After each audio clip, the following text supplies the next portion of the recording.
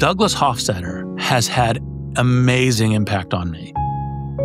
Part of the thing, as a high school student, I read Gödel, Escher, Bach. It opened my mind, not just what the book was about, consciousness and the mind, but in these self-referential patterns and how they go across Gödel in logic, Escher in, art and drawing, and Bach in music. And the fact that these golden braids of self-reflection and conception are part of what underlie our minds and consciousness, but also the joy of creation, the joy of thinking, the joy of creativity. It's not just me.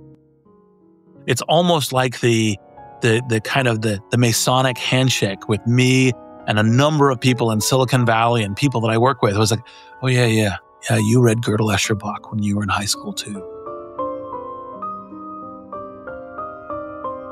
My name is Douglas Hofstadter, but everybody calls me Doug. I'm a professor at Indiana University. When I first came here in 1977, I was hired to be a professor of computer science and to specialize in artificial intelligence because I was fascinated by the human mind and how it worked.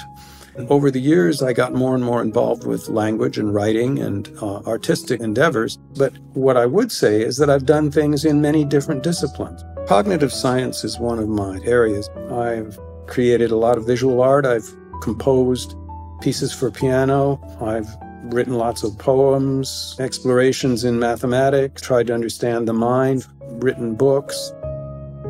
I have one foot in the sciences, one foot in the arts, but the foot in the arts has gotten ever bigger over the last few decades, and the foot in the sciences has gotten ever smaller over the last few decades. Now I'm mostly an artist and sort of maybe a little bit of a scientist. I do what I do independently of what the world thinks. Self-confidence is absolutely crucial. If you don't believe in yourself, you're not going to be willing or daring enough to express yourself. Self-confidence is the key.